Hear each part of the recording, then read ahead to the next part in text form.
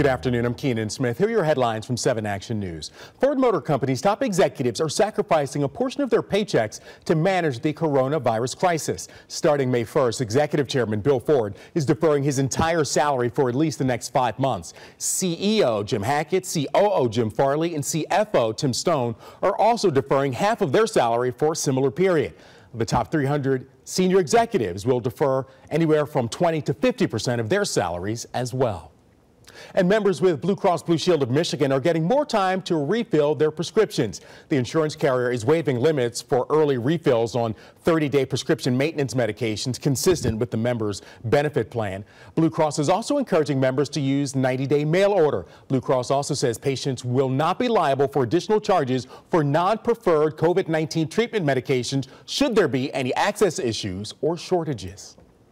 Well, Mastronardi, a local produce distributor, is looking to add to its team of professionals to help with the high demand for groceries during the COVID-19 outbreak. The company has put out the help wanted sign for first and second shift positions. The company is looking to fill jobs in production, packing, manufacturing, and quality and sanitation. Those positions will earn $11.65 an hour as part of a new seasonal pay raise now until April 18th. That's an extra $2 an hour.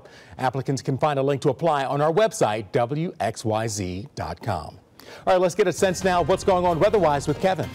All right, Keita, thank you. This afternoon is going to be mostly cloudy, but it is warm. Temperatures close to 60 degrees this afternoon, just a lot of clouds. And rain's going to be developing by about 5 p.m. It'll be light to start. It'll pick up through the night and throughout the evening, continuing overnight, ending before the sun comes up tomorrow morning, though. Low of 40, tomorrow high of 54, fewer clouds in the afternoon. More rain after midnight Friday night. Could be heavy at times Saturday morning. Heavy rain again with some thunder Saturday night into Sunday morning, and then drier weather next week with seasonal temperatures near 50 degrees Monday through Wednesday. All right. Thank you very much, Kevin. Well, we do have some sad news.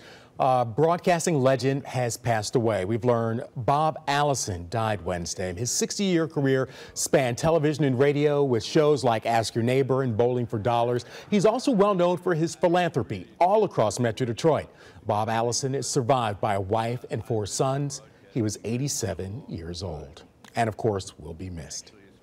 Those are your headlines from 7 Action News. Head to WXYZ.com and download the free 7 app for news anytime. I'm Keenan Smith. Have a great day.